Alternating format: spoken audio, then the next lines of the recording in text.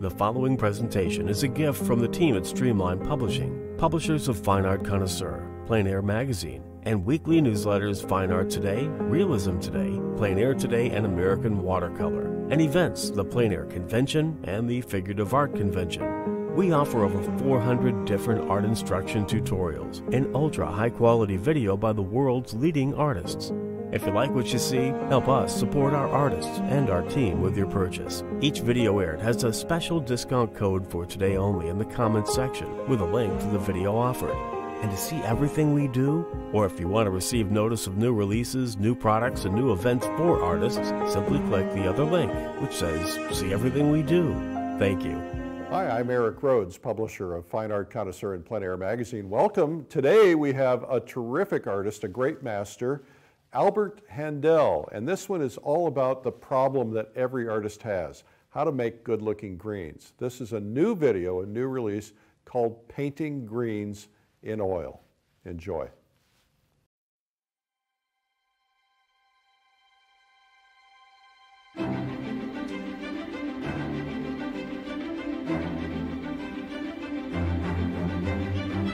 I'm Albert Handell, and welcome to my video.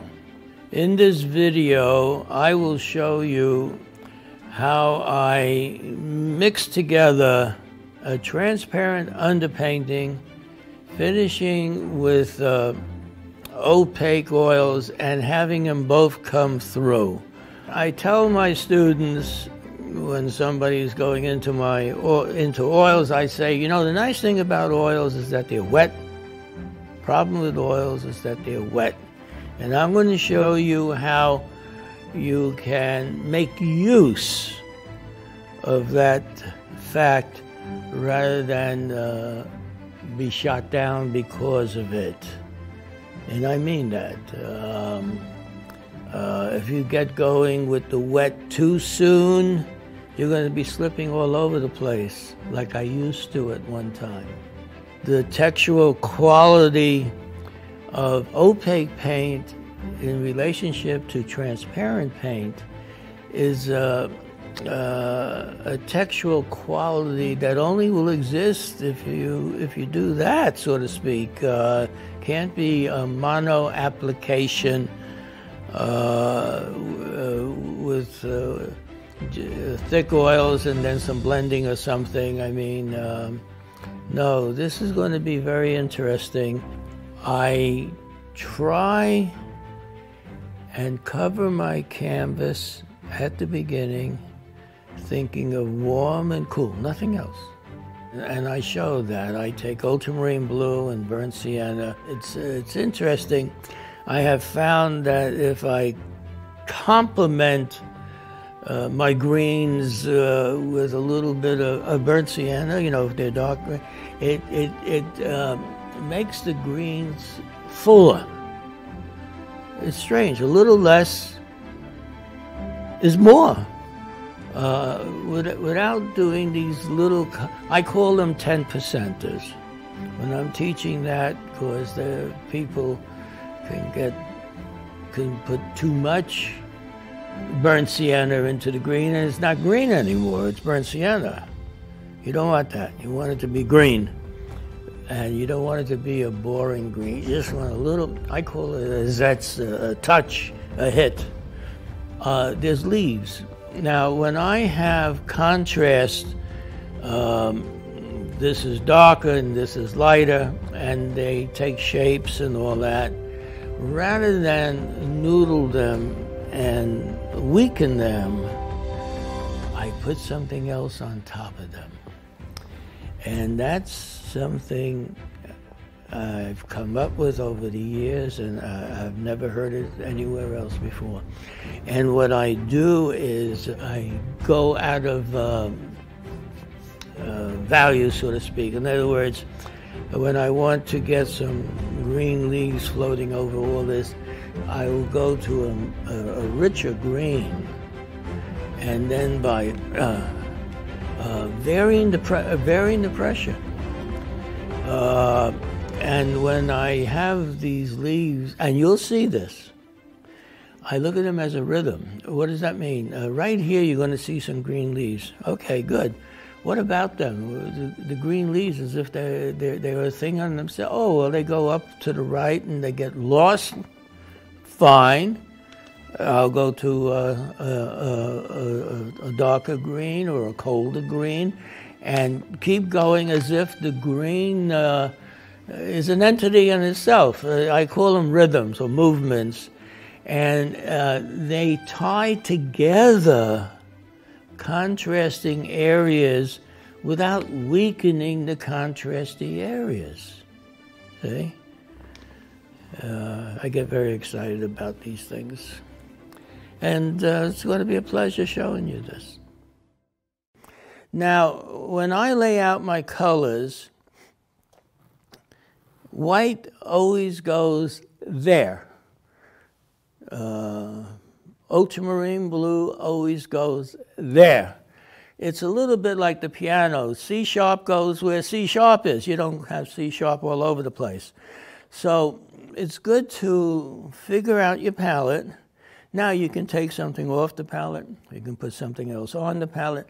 But basically, orange goes where Cadmium orange goes.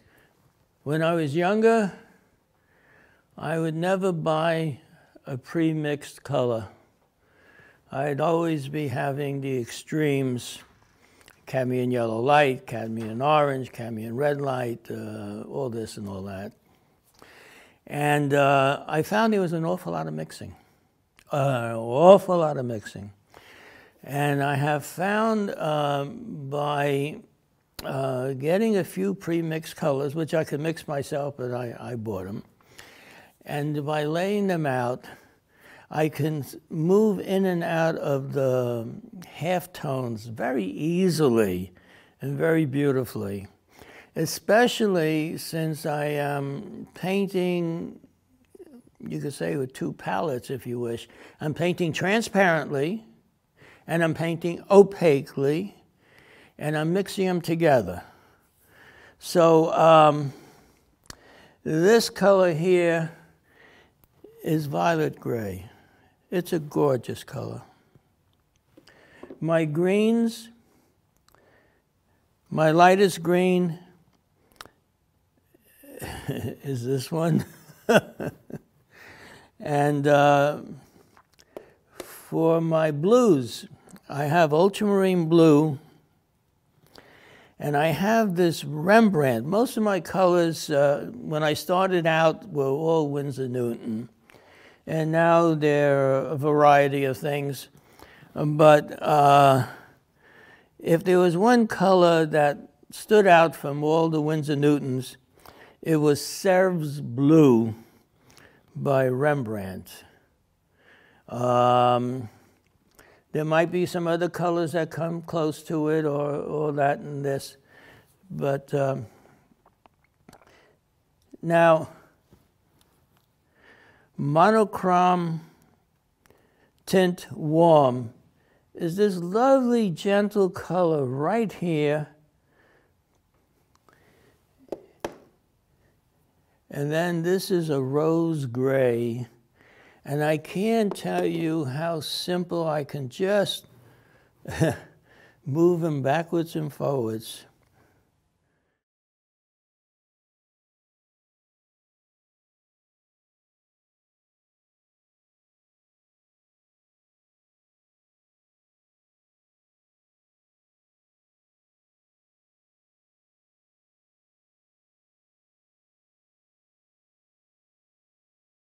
Okay, let's talk about those greens in summer. And let's start off with Viridian. Viridian is a mineral. It's a dark green. And when I put white into Viridian,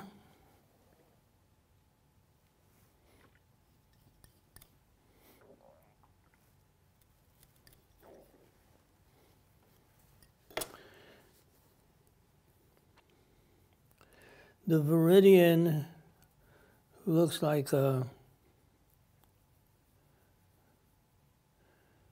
gray-green of some sort.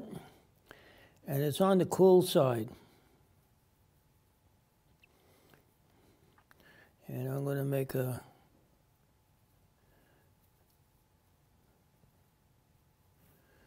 mark or two right here. So that's my Viridian with some white. But what I like about Viridian is that I can control the greens from a cool gray green, go back to the Viridian, and take cadmium yellow light and put it in the Viridian.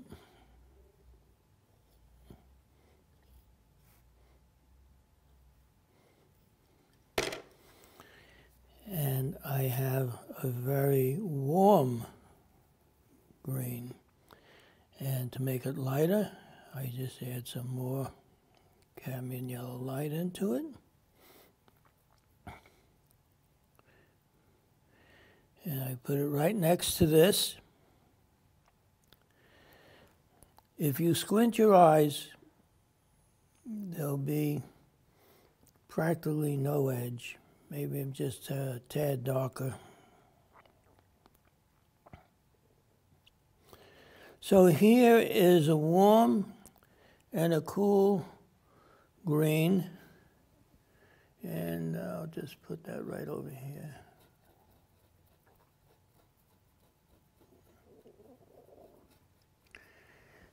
Now what I have done with my greens is I put a little Gamsol on it and I dry it off. So I can just get the viscosity to flow a little bit.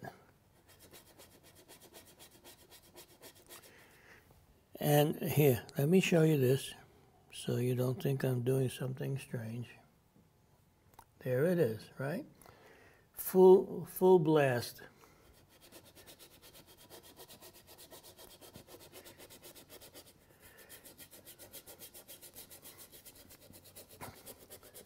Now what I do a lot, full blast, that means it's going to stay wet.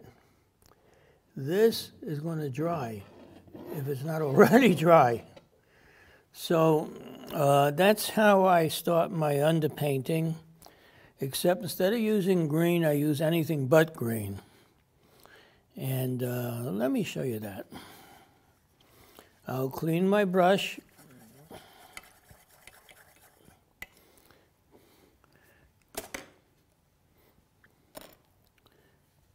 And if you find you have some paint somewhere, you better get it going.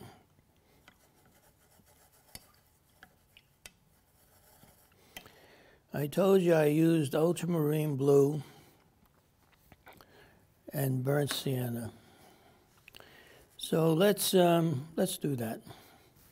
Let's take it by brush. Ultramarine blue.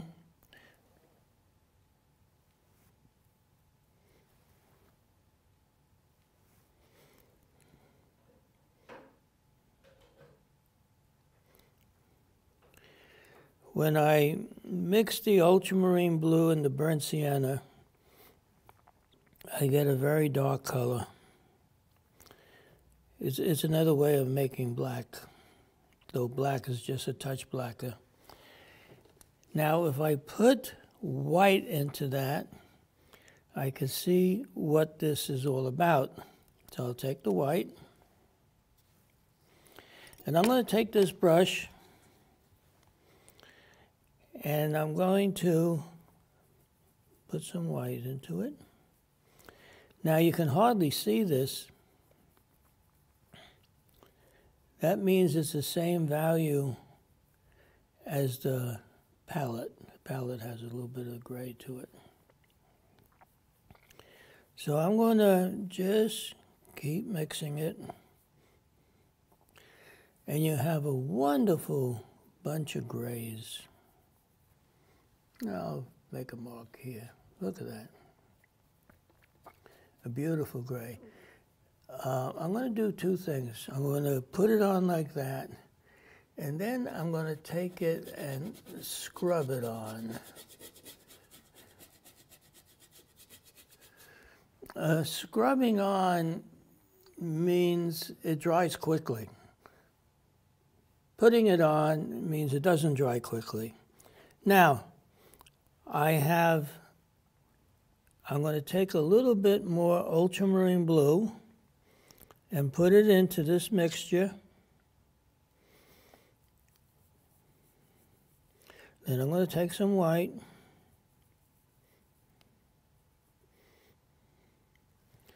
And you're going to see how cold it is.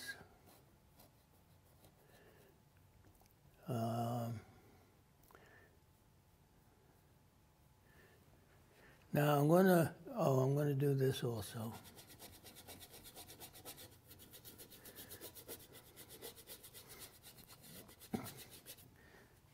A lot of people don't realize what could happen when they scrub things on. Now I'm going to take the burnt sienna and I'm going to put more of that into this and put some white into it. And you're going to see how red it is.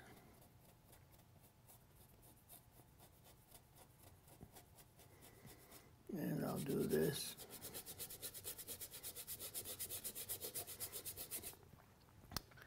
So this is neutral, that's cool. I'm going to make the cool gray a little cooler by just adding more blue into it.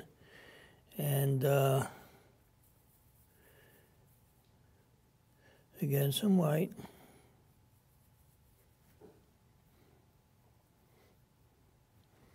And let's see what that looks like. That's a little bluer.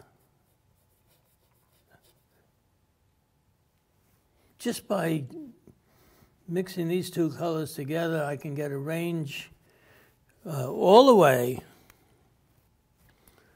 from ultramarine blue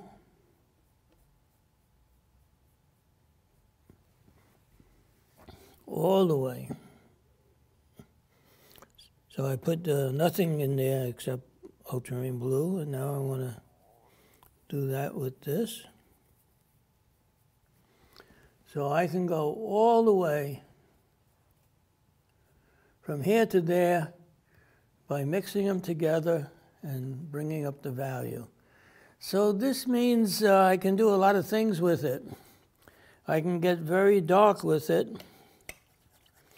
Now there's a few ways to get very dark. One of them is viridian, alizarin crimson, and stuff like that. I find the alizarin is a bit of a problem. I'd rather just, I'm going to make it very dark. Same story. And on this, it's going to look very, very dark. It's going to look like it's black.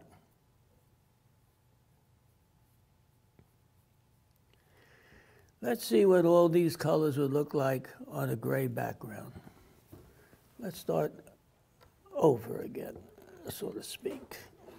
A gray background. I'm going to take the same thing that looked like black.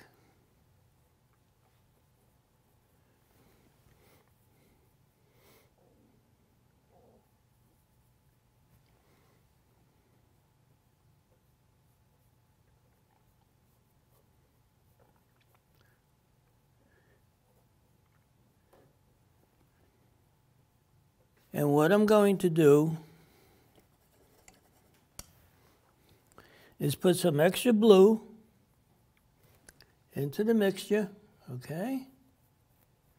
And it all looks like black. Now I'm going to take white.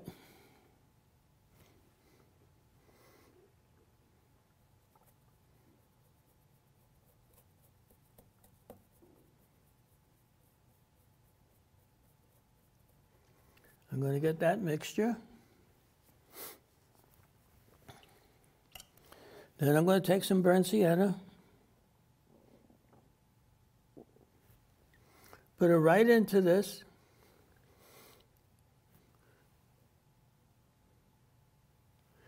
And then I'm going to take some white.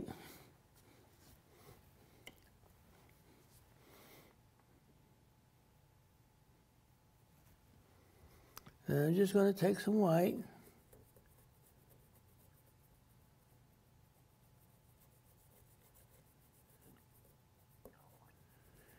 And that will give you a bit of an idea of how warm and how cool that mixture can be. And they are both slow colors. What's meant by a slow color in my terminology? Alizarin crimson, you take a little alizarin crimson, you put it into white, you don't have white anymore. It's a fast color, it's like a dye. These two colors, well, burnt sienna is like an earth color, and ultramarine blue is ultramarine blue. But burnt sienna is burnt sienna, raw sienna. What do you think it comes from? Sienna. Umbrio.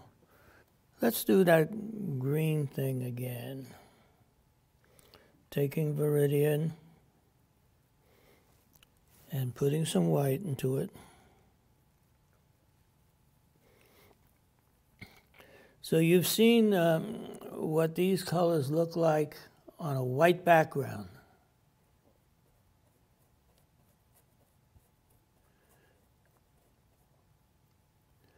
This you can hardly see because it's up in value.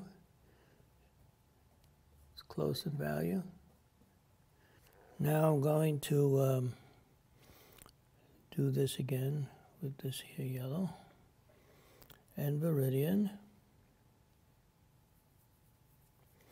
And it's going to be very verdant as compared to just the white. And let's see what this looks like.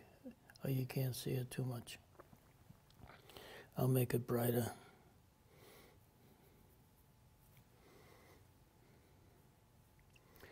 So I can control Viridian with white, with Naples yellow. And where do you think Naples yellow comes from? That's right, Naples. Okay, I'm going to start this oil using Gamsol as my medium. And I'm going to draw with a brush. Drawing with a brush means I'm not worried about color at all. I usually work with a brown or a dark gray. Right now it's, I believe it's Van Dyke Brown. And this is going to be the ground plane. And this is going to be upright trees. And when I work with drawing with a brush, I draw lightly. Basically, so I can make adjustments. As soon as I get heavier, it's harder to make adjustments. And when I get to here, I realize how much higher this is from here. And then another very important line is this. And it means that from here to here, there's a small amount of space. And from here to here, there's a large amount of space. And when I get down here, I scrub this on, and I realize there's going to be a tie-up between these two group of trees. And so these lines are very important compositionally. I always like to hold a rag or something in my left hand. It's a habit, and I'm able to dip the brush into Gamsol and kind of wipe it down and feel the flexibility of it. And I'm working on it rather dry. It's not soaking wet at all. And I look at everything above this line as upright. The trees are upright. And I come up to here, And this line, I'm going to keep it flexible, so to speak. Now, I like to work from dark to light. And what I do with ultramarine blue and burnt sienna. If I want it colder, I just add a little bit more blue into it. And let's see what this feels like. That looks like it's nice and cool, cold in color. And I'll put some more burnt sienna in this, and you'll see how this is warmer in color. Okay, so I'll take a larger brush and more or less do the same thing. I don't want it too wet. I just want it wet enough so that I can, you know, the paint comes right out of the tube, and okay, let's see what this feels like. Now, in order for this to cover and dry quickly, I actually spread the paint out. Now here it's kind of warm. I'm going to cool it off so you could see. I'm going to go right into ultramarine blue, and the brush is dirty. So yeah, here we go. So in this whole area, there's going to be a lot of things happening. But right now, for the composition, we have that, and it's kind of cold and kind of warm. I'm going to keep it colder at the base, and that means more blue. And I'll go like this, and like I say, I'll clean the brush off on the surface. What I want to do is kind of cover it and have it dry quickly so I can paint over it. And thusly, I use the Gamsol as my medium. And I'm always feeling things with the brush and all that. Here it's very cool. And there's going to be a lot of green in this painting, summer greens. And for the background, I will use anything but green. And as far as where should it be cool, where should it be warm, for the moment, let's go by feel and not worry about that. All I can say is look how warm that is. And it's a little wet, and I want it drier. And I'll go like this.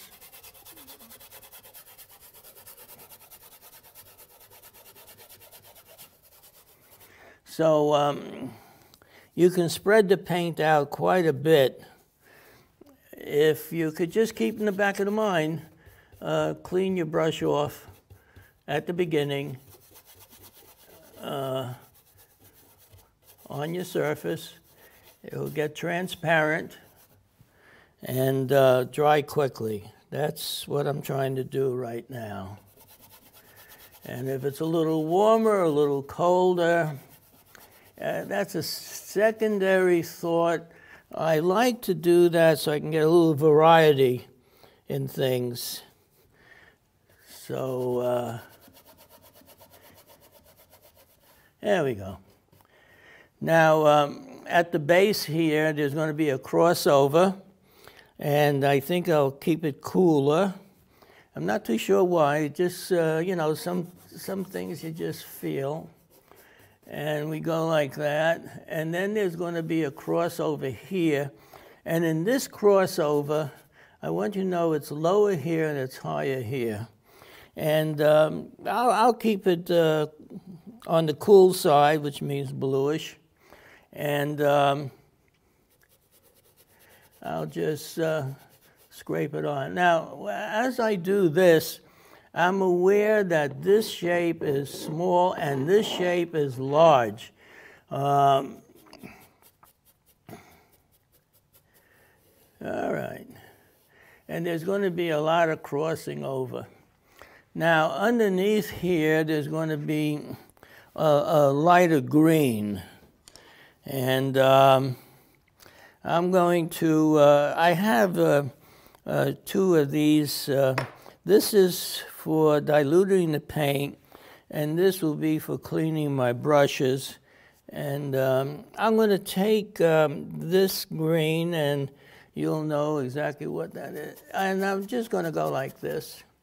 And I look at this green. If I took it right out of the tube, it's like that. Now, if I work on this right out of the tube, it ain't going to dry. This is going to dry. Look, I just put it on. Look. See, that's what I want to do. What I tell my students, you know, I teach pastel and I teach oils, and there are some folks who are crossing over from one medium to the other. And I say to them, the nice thing about oils is that they're wet. The problem with oils is that they're wet. So I want my oils to be wet at the right time, not the wrong time. Now, the underpainting has soft edges to it, and when I get to the edge, I, like a naughty little boy, I go over the fence, so to speak. You know, I tie it together. Think of it like that, that it's swimming.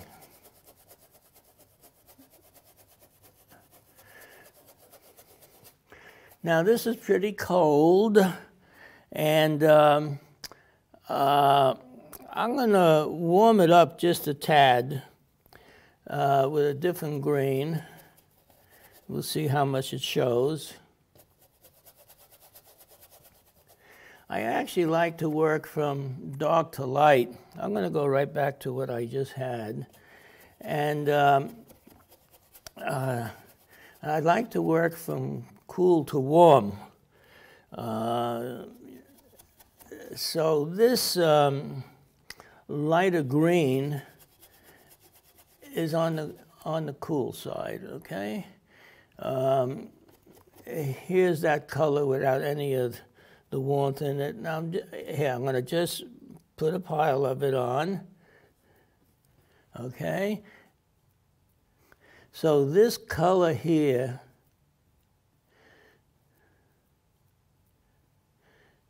is nice and dark, and when I thin it out, and I'm going to do that right now,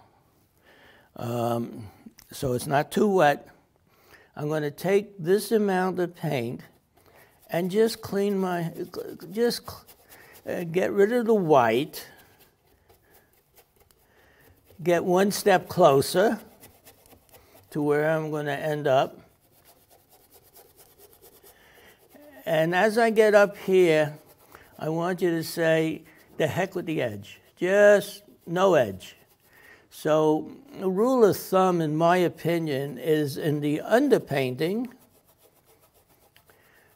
very little edges, and as transparent as you can, dry. In other words, don't put in a lot of Gamsol or anything like that. You want to clean the brush off on the surface so that, look, I don't know how long I've been painting, 10 minutes, but look, okay. Now, as far as the sky goes, this has some gloss to it. This is very matte. And what I'm going to do is kind of wet it down or something. I don't know. I just want to get rid of the matteness, and that's a little bit dirty. I just want to literally wet it down without using anything. Just see the difference between that and this? Okay. The next thing I want to do is start establishing a few trees. I'm not too sure what the color is, so, and I know they're dark, so I go back to my Van Dyke brown. This is my drawing color, if you wish.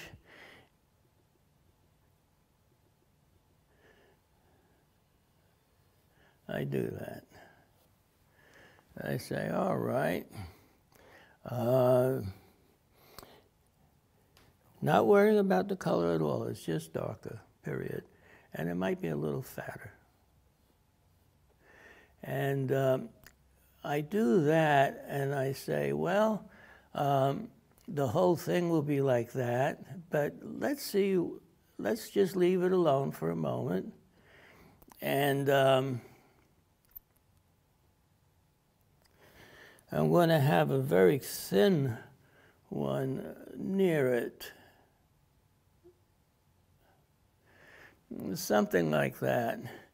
So when I look at all of this, from here to here is close to the same. Here it's getting small, and here it's longer. Okay. And I'll come down to here, approximately there. And I'll come down to here and maybe even come a little further. And I'm just feeling my way around. So when I feel my way around, I don't worry about the color. I go back to drawing with a brush.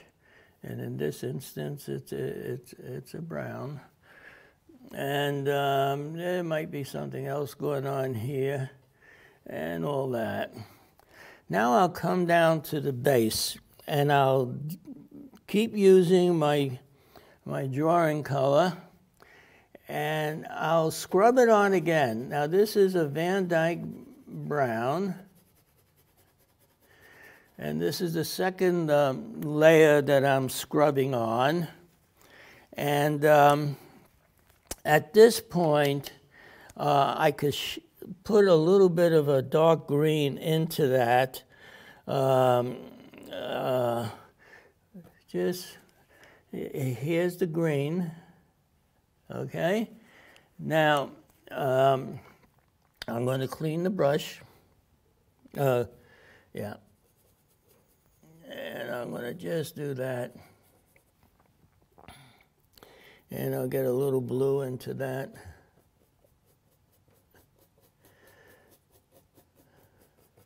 Okie dokie.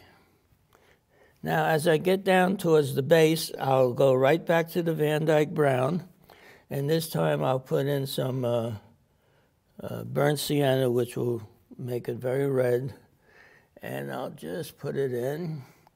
And right now, this probably all looks quite dark, rather than warm, cool, gray, all that. But later, you will see what all this is about. Okay, I come up to here. And I want to put a sky hole in. Let me talk about that for a second. There's something called lifting, which I make a lot of use of, especially at the beginning. Rather than put some paint on to get some sky here, I'd rather lift this, and it'll look something like that. It's basically taking a slightly stiffer brush, a short hair, and take your time. There's no rush.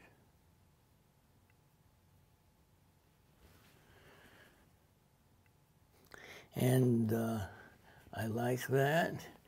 And I want to lift, I want a sky hole there.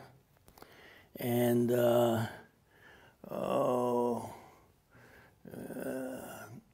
now when I come down to here, I mentally say, this is longer, and this is shorter, and I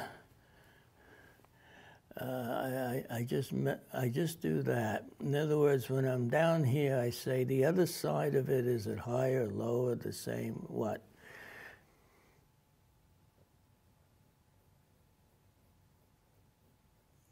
These sky holes, which is done by lifting, and it shows beautifully at the beginning of the painting, and you can do this later on, but I'm showing it to you now so you can really see how I can cut into this.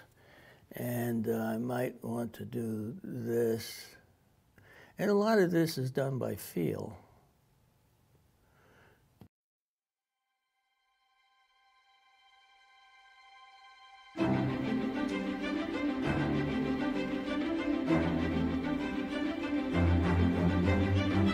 I'm Albert Handell, and welcome to my video.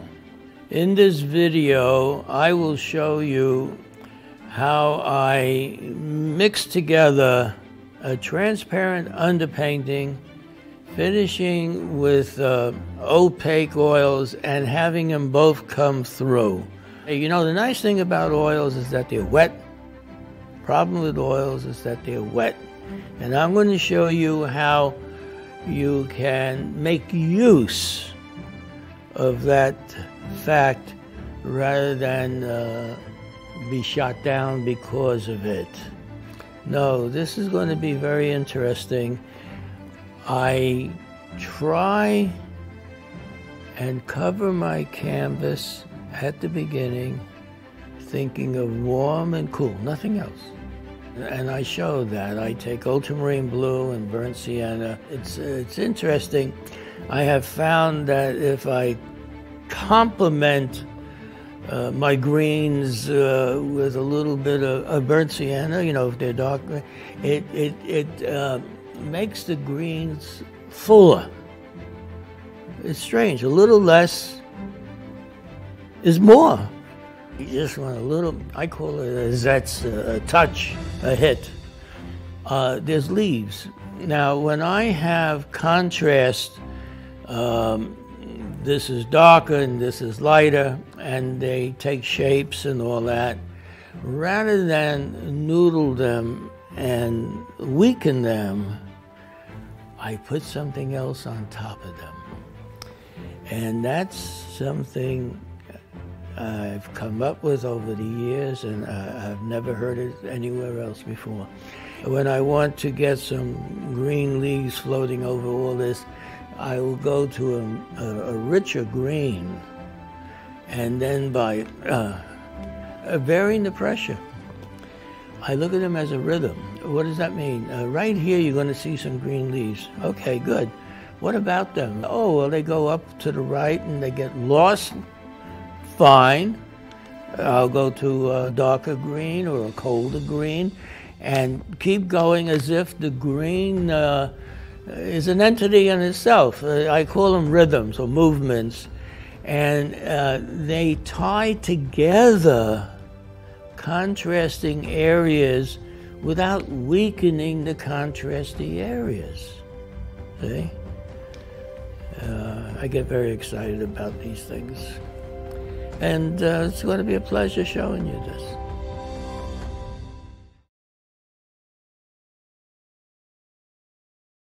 Well, that was Albert Handell, and the video is called Painting Greens in Oil, and you can learn more about that video at streamline.art. And remember, today only we have a discount on this new release, and you can find that discount code in the comments section. Now let's get right to our interview with Albert. In 1957, I was 20, and I went to the Art Students League. Back then in New York City, realism was dead. It was abstract expressionism. If you worked realistically, the intelligentsia would say, well, don't you know it's been done already? Hey. At the Art Students League, the realists, we were in two categories. One, you work from life and you're a fine artist. Other one, you work from photographs and you're an illustrator. So at 20 years old, I swallowed this. God forbid I should work from a photograph. That notion, which was prevalent back then, is absurd. So many beautiful works can be done from photography. It's not even funny, especially landscapes. But that's what I grew up on. That's what the Art Students League was like. And for 18 or 20 years, I would never use a photograph. And back then, I was doing a lot of indoor work, nudes, portraits, and stuff like that. Never used a photograph. And then when I get tired after 3-4 months of working indoors, I went outdoors. I had my first car. I used to go to Prospect Park. It was designed by the same folks who did Central Park. It was a nice park. And I'll never forget this. I always went back at the same time. It was 4 o'clock. I was back there at 4 o'clock, or close to 4. And one time I was at Prospect Park, and there were so many things to paint. But I got involved with such and such. Okay. I said, I'll come back the next day. I came back the next day, a sunny day, nothing. If I'm not touched, nothing. So I'm walking back to my car, and I say, oh, I think I'll paint my car. This is the 19, what am I, 21, 20? This is 1959 or something. What realist who's dealing with lost and found edges is going to paint this car? But that's what turned me on. And actually, I did a few paintings of cars using an aesthetic, always lost and found edges, carrying power. Stand back from your pictures and take a look. Carrying power was most important, I guess. And whatever detail you got was to complement and fill out the carrying power, never to take over the carrying power. And I was taught from the very beginning to block in the shadow as compared to the light. First thing. Now, outdoors, sun, moves, and the shadows are going to change. So you have these wonderful cameras now. Take photos. Stop for a second. Take photos every 20 minutes or 30 minutes of your subject, so you can realize what the experience was. And also, why don't you take photographs of your painting at the same time? It's such an emotional thing. And we forget, and we want more. No matter what we have, we want more. It's like we run right past ourselves sometimes. Sometimes we have it, and we want more, and we lose what we've had. It would be a good way to analyze your works. I learned this, ironically. I didn't want to do them in the first place. My first step-by-steps for the first book I was in. I was in a number of books. I had to do this step-by-step thing. And, but it was very beneficial. I urge you to remember to photograph your subject, especially if it's sunny, and your painting. I don't care if it's pastel, oil. I don't know if that's going to help you. But today it's very different. You know, back then you had one magazine, American Artist. Realism was dead. Realism was dead. Not so now. Not so now. Now it's alive and well. And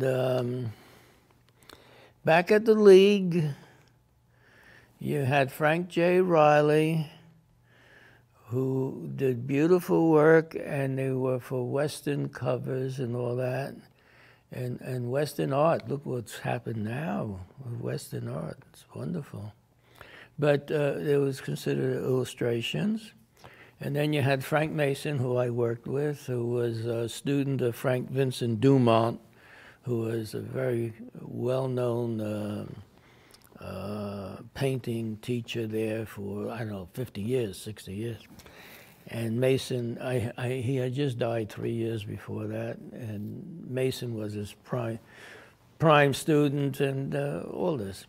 And I wanted to be an illustrator because, you know, fine arts. You know, I'm from Brooklyn. You know, it's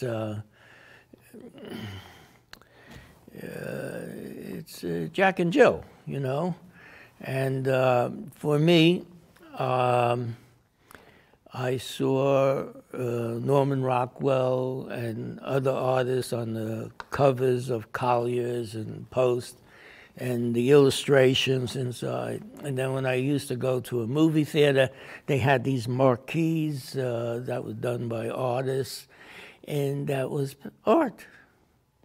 That's what I wanted to do.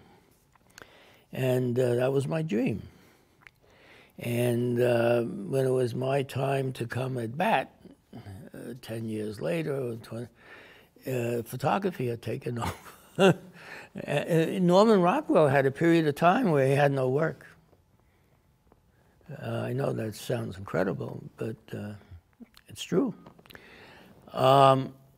So I was with my drawing teacher at one time. His name was Louis Priscilla. He died young. He studied with George Bridgman, an anatomist, and I had a second-hand Bridgman education, which was valuable. And we're having some coffee somewhere, and I'm saying to him, he was a cartoonist, I said, you know, illustration has changed. And he said, oh, yeah. I said, well, then, you know, I want to be an artist. He said, oh, you could be an artist. I said, well, they're not using art anymore in the magazine. He said, yeah, but you could be a fine artist. I said, what's a fine artist? And there were some artists on the table talking to each other about things and arguing with each other. He said, oh, you could be like them. And I looked at them. I said, what do you mean? He said, well, you know, they're fine artists. I said, what's a fine artist? Well, they paint whatever they want, and then they sell it. I said, you paint whatever you want, and then you sell it? Nobody is commissioning it? Nobody is telling you to read a story or something and come up with something? No. So I said, gee, I don't know if that's for me. So, like I say, he was my drawing teacher, and I studied with him on Saturdays. And one of my fellow students said, come with me to the Village Outdoor Art Show. I said, all right. And there I saw some beautiful still lifes, water scenes. I said, hey, what's going on here? And they said, oh, this is fine art. Well, this I understood. This was beautiful. This was not just blah, blah. So I started studying with Rudy Kaleo. God bless him. May his soul rest in peace. I started with still lifes, and then I said, who did you study with? He said, Frank Vincent Dumont and Frank Mason. And I said, that's it. So that was it. That was the art student thing. I'll give you another example of how crazy it was. Back then, there was no photography. I told you that. God forbid they took photos. But I drew a lot. I had a sketchbook with me at all times. So I'd go down to the village. I'd go down to the Cafe Figaro. That was the spot. And I'd be drawing. You know, I'm 21, 22. And I'm intense, not bad looking. So one thing leads to another thing, and I'm talking to some nice ladies, and NYU is right there, and they want to see what I'm drawing, and I show them, and they say, oh. I says, well, I use these drawings to paint realistic pictures in the studio. And they looked at me and they said, realistic? I said, yeah, realistic. And it was as if I farted in church or something, you know, as if I did something terribly wrong. And they'd just shy away, as if I was crazy to think that way. So that's why I went to Europe. I went to Europe in 1961 to 65. In 67, I'd be 30, okay? So I was 24 to 28 or something. And it was a pleasure. You know, I figured if New York is this nutty, where could it be more sensible? So I thought California, and I heard about all the marijuana and this and that. I said, that must be crazier. So I said, you know, we're in the 50s now, right? It's a different world. And I was naive and all that. And I said to myself, well, look, I like Corot, I like Delacroix. I'll go back to where they come from, and it was France. And I loved it. I loved it. And a sketch class there started at 2 o'clock, you know, from 12 to 2 you ate. And then at 2 o'clock you paid $1 and you walked into the Grand Chaumier. That's the L'École de Grand Chaumier, the School of the Grand Chaumier. It's on the Rue de Le Grand Chaumier. Grand Chaumier means whatever it means. It means big hunting house. But in any event, you go in there, Northlight, and you give them 600 francs, which was $1 or something. And you walk in there, and you're drawing for 45 minutes before they took a break. You know, the art students, like it was 20, 25 minutes, 5-minute break, 10-minute break. This is 45 minutes, 15-minute break. Then it's usually a woman. Then she would take another pose, standing, or whatever. You know, it was very hard to get the models to stand in New York there. 45 minutes, back view, front view, and you're drawing, and another 15-minute break.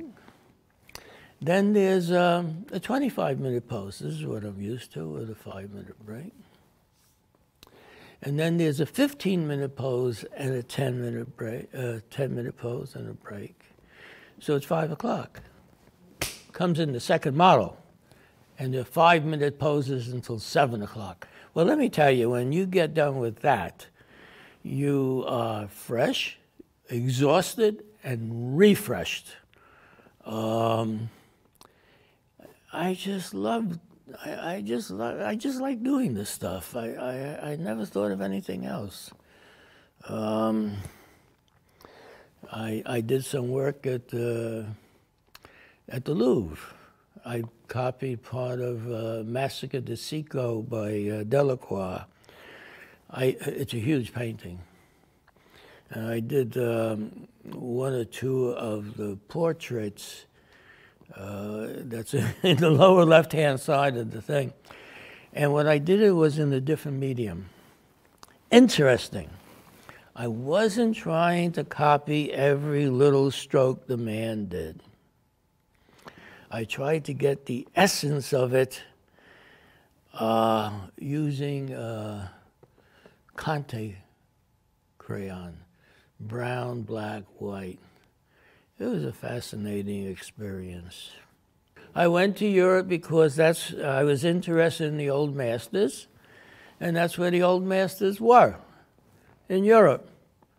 I like, the period I like the most is 1850 to around 1925 or something like that.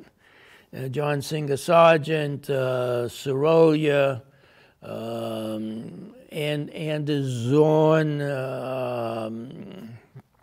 and earlier. And they were respected, and they are part of the culture of Paris, Florence, Venice. And I wanted that. I didn't want what does it call it, the 8th Street bar or something, and talking about de Kooning and company. I mean, God bless them. It wasn't for me. It wasn't for me. So I went there because I thought it would be more compatible. And I also went there so I could be by myself. I was a bit lonely, yes, but I was by myself, and all those tapes, you should do this, you should do that, they kind of went away. You should work with a larger brush. I like to work with a smaller brush. You should work opaque all the play. I like to work transparent and opaque. So I was able to, but most of it was studio work. Some of it was outdoors. And I got good. I received grants from the Stacy Awards, Green Shield Foundation, all that. You know, I don't know how I did it. I really don't. I never had a job, really. Actually, I was asked to teach for 11 weeks in a university when I was 32 or something. And, but I never had I don't know how I did it. I don't come from a wealthy background. My parents are immigrants, actually. My father couldn't understand I wanted to go back to Europe. I mean, he came over third class, from the Ukraine or someplace. And he couldn't understand why. He couldn't understand why I wanted to be an artist, because I had an opportunity in America to be anything. An accountant, a lawyer, something. I wanted to be an artist. And my mother, thank God, was sensible enough to say, listen, if he loves it, it's okay. But in any event, I was in Europe for 4 years. I speak French still, very well, actually. And I did all sorts of things there. I was in museums all the time. I had a studio with good light, and I was painting. If I didn't paint that day, I don't know if I could live with myself. It was like a disease, a healthy or unhealthy, guilt-ridden disease, but it kept me working. When I was teaching 20 years later, when I was back here, and at the very beginning of it, some of my students said, what does it take to be an artist? And I said, it takes the DDDs. The DDDs? Yeah, the 3 Ds. Desire, determination, and disgust if you don't work at it. And that was defined, that defined me. that was it. So Europe was wonderful. It got me away. I was by myself for 4 years. I was able to sort out what was more me than all the other noise in my head.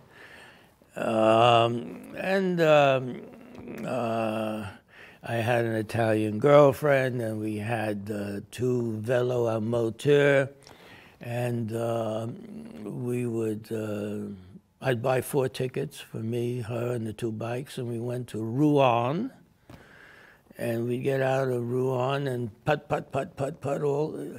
You went like 12 miles an hour. I mean, you could stop it with your foot. So it wasn't dangerous, and you could daydream. And I'll never forget going up a hill. You know, when you go up a road, you see a straight line, you know, you're going up, and suddenly a monstrous thing was coming up. I was really frightened. And I got up to the top, and that was the top of Mount Saint-Michel. I didn't realize I was that close to it, and I just saw these things.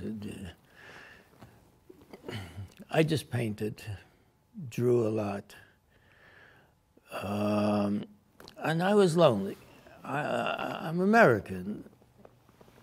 I'm not French. Once Woodstock was 13 years. And there I really get into trees, I get into hiking, I get into mountain streams. It changes my life completely. From an urbanite to something else. I used to paint in the morning and then hike in the afternoon. It's 4 seasons there. I painted a lot of snow scenes. I get involved with mountain streams, rocks, trees, foliage, winter, summer, spring. I become a landscape painter. Now, I'm used to, as a kid, drawing on sidewalks when I was 8, 9, and looking up and seeing a storefront. You know, I didn't see a waterfall or anything. You know, I'm in Brooklyn. So I'm used to looking up and seeing things closer to me. And I think I carried that over to the landscape. I did a lot of work with portraits, and I tried a few commissions, and I did not like them. And I like to do portraits of people who I want to paint. So I dropped the commissions, and I kept the portraits of people who I like to paint. I'd ask them to sit for me, I'd pay them. Some of these folks had, you know, street kids, had no money, and they were thrilled to sit for me. So sometimes I let them borrow the painting for a month and show it to their friends in their own home, and then take it back. It was a nice give and take thing. And in portrait painting, you measure. If you want to get a likeness, you measure. And measuring for me is like automatic. It's not automatic for my students. They don't realize how important measuring could be, even in a landscape, even though, see, in a landscape you don't have one thing like a head, you know, how far are the eyes from the nose. I mean, you know, you have trees, you have this and that, but a certain amount of measuring relating, which I bring over from my portrait work, and my enjoyment of being up closer to my subject. I don't want just some light and shade on a tree. I want to know the nuances of the tree, the twisting of the tree. It's like a portrait of the tree or the portrait of those rocks. It's like an outdoor still life, if you wish, with changing lighting conditions. Woodstock did it. Woodstock did it. I became a landscape painter, and I started doing something which was not even commonplace then. By then, I was a pastelist and an oil painter, indoors. I decided to take my pastels outdoors, which was practically unheard of, except for Wolf Kahn, who painted beautiful pastels on location. And he never taught that. He only taught oils. And when I met him, it was interesting. I met him many years later in Santa Fe when he had a one-man show. But in any event, I went outdoors with pastels. And pastels is an indoor medium. With oils, you mix the color up, and I want it lighter, you make it a little lighter. Oh, I want it darker, you make it a little dark. It's flexible. Pastel is not flexible. There it is. If you want something darker, you need something darker. It's like, okay. Oils is like the violin. 4 or 5 strings, 4 or 5 colors, and you can paint a picture. Pastel, 4 or 5 pieces of chalk, and you can draw. Yes, you can. You can't paint with that. It's like the piano. So as far as portability goes, would you rather go next door with your violin or your piano? Violin, no? So making pastel portable, that's why I talk about the Heilman box. It saved the day. Before that, oh God, I had trouble with it, but I did it. And then I started teaching it in my workshops, and I started spreading the working with pastels on location. Through my workshops, I spread it around and about to the country. I started that bloody thing. I'm very proud of that. And I'm very thankful for the Heilman box. When I first started in Woodstock, New York, I started teaching pastel, and I started teaching it indoors before outdoors. And it was very hard to buy the materials needed. And so I had a pastel store in my studio. When somebody would say, what should I buy? I'd say, just come with what you got. I have everything you need. If I had to tell them, go buy this and go buy that, they wouldn't come, because they could have, it was very hard to even buy pastels back then. Now they have conventions. They fly in from Australia, France, England. Now it's bingo. Back then it was not bingo. I was in Woodstock, New York from 1970 to 1983. And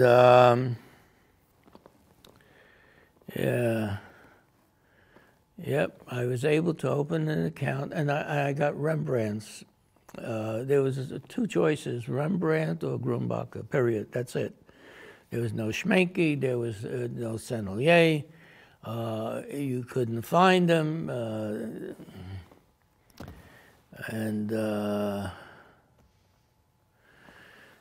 And then even with the sanded papers, I was getting into that a lot. Suddenly 3M and the other one, I forgot the name of it, suddenly didn't make sanded paper that I was using. So I went down to an industrial supply house, which is a huge hardware store, and I went to the back, and they have these little sheets, you know, that they sell. I took some of that home, practiced with it, and they told me I can get special orders. I went back there and I said, I want this in 18 by 24 inches, and I pay a few $100s, and I had my own sanded paper. Boy, it's such a different world now. I can't believe it when I stop and think of it. And this mixed media thing that I do, I had a pastel where there was an area which I wanted to take out.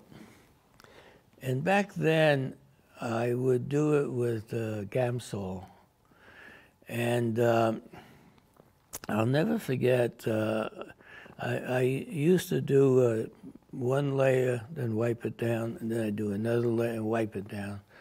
And I just went like this, and the phone rang. And I said, So I went and got to the phone, and I don't know, 15, 20, whenever it was, I went back, and what was underneath that wash looked gorgeous. It like finished the pastel. I said, oh ho. So that opened my eyes to experimentation. It was summer. I liked to hike, and I had to paint.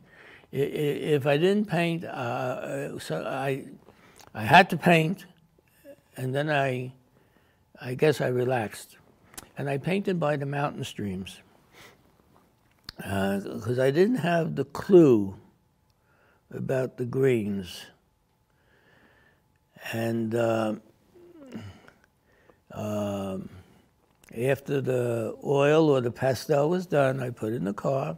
I had my water canteen, I had a little bit of food, and I used to hike along the stream bed. And it's a sunny day, and it's becoming the afternoon now, and rays of light are coming in on different angles, and I just kept walking for hours. And suddenly it's very orange because the sun is going down, and suddenly the sun is down. And I'm in the woods, and it's all green, and I just tasted some purple drifting over it all. And I said, that's it. That's it. In bright sun and all that, you don't see this, but underneath it all, there is mauves, cool mauves. There's cool and warm mauves. Purples, mauves, same word. I finally analyze it. Green is made with yellow and blue. Purple is made with red and blue. Blue is floating around in both colors. You see, if you have green and you have red, you have a contrast, which is nice, which is very nice. That's what they wanted. They wanted a red barn to paint with all these green things. But to modify the green, you don't need red. It's too far away. You need mauves. You need subtle purples at the same value. So when you're applying the thing, pastel or oil, heavily, you're not worried about the textual quality of transparent and opaque, which I am. But let's say you're not. What you want for your greens, in order to modify them, is to have cool purples or sometimes a warm at the exact same value. and you can modify the greens. Then you can use the most brilliant greens you have. You see, most of the pastels, they're muted. They're brought up with white instead of yellow. Some companies are better than others. But if you have, in my set, I picked out the strongest greens I could, and from light, middle tone, dark, warm, cool, you name it. And then I have some purples, cool purples. And they modify the greens so I can use rich greens. Now, the purple is very interesting. It works beautifully with the browns. I mean, what's missing? What's missing when you go out in the summer landscape? You have greens and you have browns, purples. That's to me that was the key. That was the key. And it was from a long hike, enjoying the different angles of sunlight, the different shades of the sun, and all that stuff. And then there was no sun, and I felt like I was in a green womb or something. It was floating. It was just a magical experience. I never forgot it. There's drawing and there's painting. Pastel is a drawing, painting medium more so than oils. I'm not too sure why, but I know this as a fact.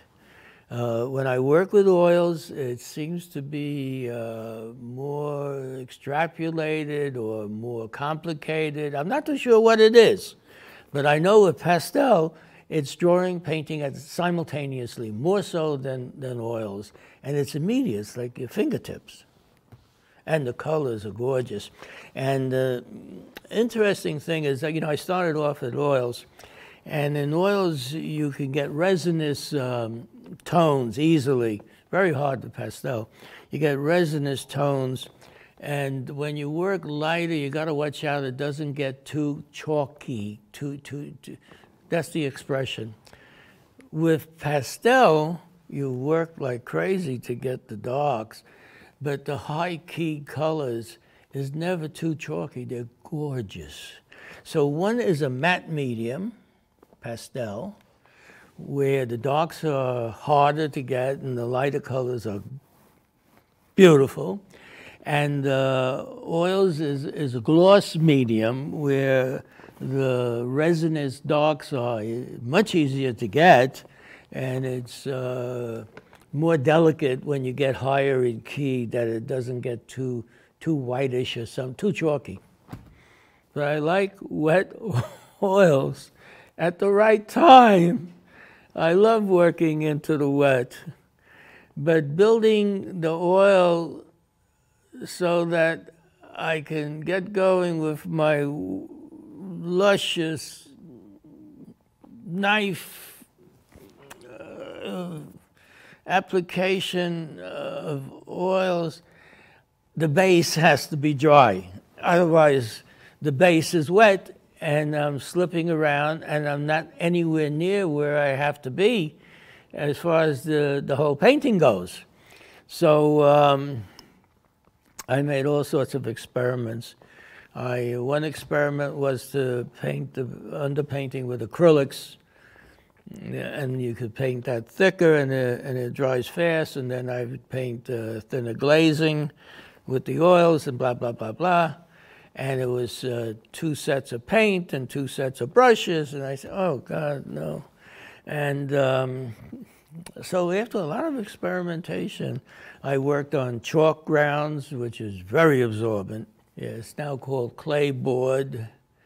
I go back to where I actually made my clay boards or gesso ground. But in any event, things change. So I experimented with that. That works very nicely.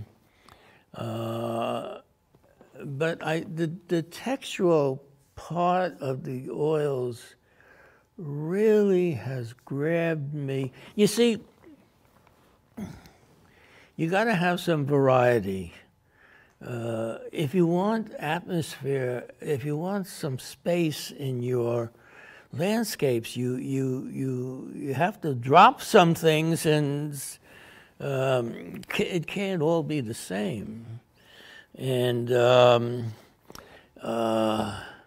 slipping it away from opaque, which is wet paint.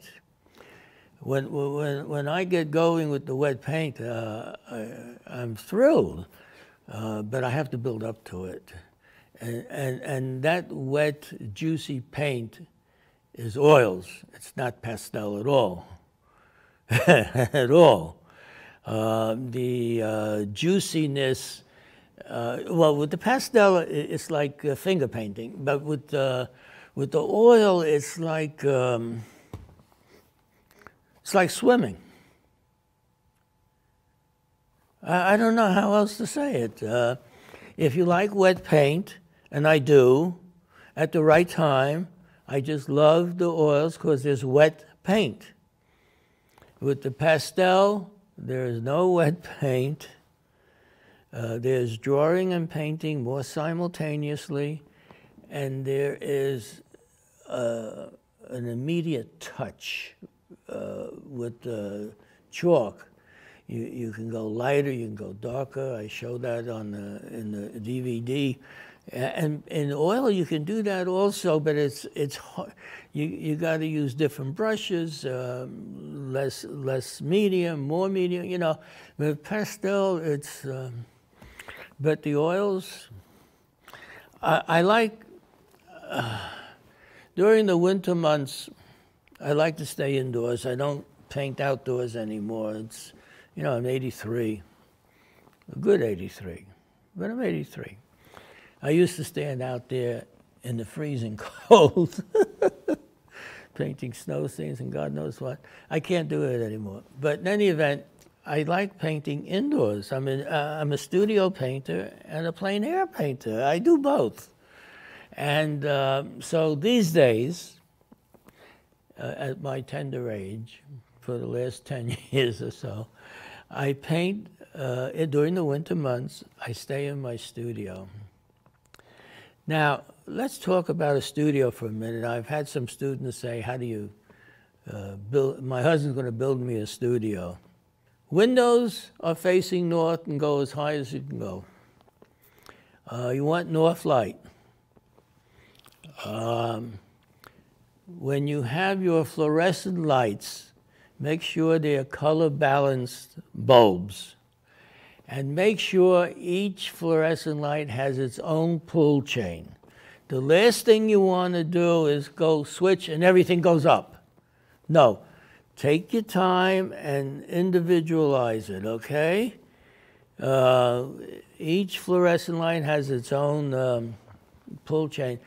When I'm standing painting in the winter, I put my light, I'm right-handed, so I have my fluorescent lights on the left side, so there's no cast shadow on my surface. You know, I see where the brush is going. And at 3 o'clock, I put on the lights individually, and I'm painting. And at 5:30, 6 o'clock, you know, it's black outside, I didn't sense a change of the light at all. So, north light, as high as you can get, individual fluorescent lights with individual chains, and the rest is furniture. All furniture should have wheels. I mean, of course, all furniture should have wheels. I have a table, a tabaret. I designed it myself. It has glass on top of it, a nice thick piece of glass. Underneath it, there's a nice light middle tone gray. It's not white, it's not black, it's gray. And I put my colors always in the same place. Think of the piano. They don't move C sharp all over the place. And for me to put a new paint color on my palette, it's a whole story. I put it on there and I experiment for months to see if it stays. And I have little ledges going all around my thing. So if I have ultramarine blue here on my palette, I have the tube right there. If I have burnt sienna here, I have the tube right here. So what I want you to do, either from the pastel DVD or the oil DVD, don't expect to maintain or grasp everything. It took me a long time, so this is brand new to you or whatever. Take one part of it, the part that you want to take, that, you see, desire, there's mindless desire. I want everything. And then there's desire that pertains to your inner being. In other words, I want that basically because you understand it. So you want it, okay? So there's arbitrary wanting it, and we forget that, and we take what I'm going to show you, which is so much. You take one part of it that pertains to you, practice it, please. Practice it technically. And as far as subject goes, try variations of a theme. When you're practicing it, don't worry about, is it finished? Try and get that aspect that's new to you that you can incorporate now, right now, from the DVD. And don't let that slip away. So you don't let it slip away. You don't go changing subject matter. You keep to the subject matter that you're used to. Okay? I want you to add on to what you're used to with the oils or the pastel. And you might have to look at these DVDs more than once, to put it mildly. But if you take something from the DVD and start practicing it, and then you look at the DVD again and you're able to roll with it, so to speak, and grow, that's my thoughts. Good luck. Enjoy. God bless you all. It's been a pleasure. Thank you. Well, that's the great Albert Handell, a master as far as I'm concerned, and you can learn more about his new video, Painting Greens in Oil, at streamline.art. Remember, there's a special discount code in the comments section. We also have a free gift for you. It's called 97 Amazing Painting Secrets, and it's yours at 97tips.com. Thanks for watching. I'm Eric Rhodes.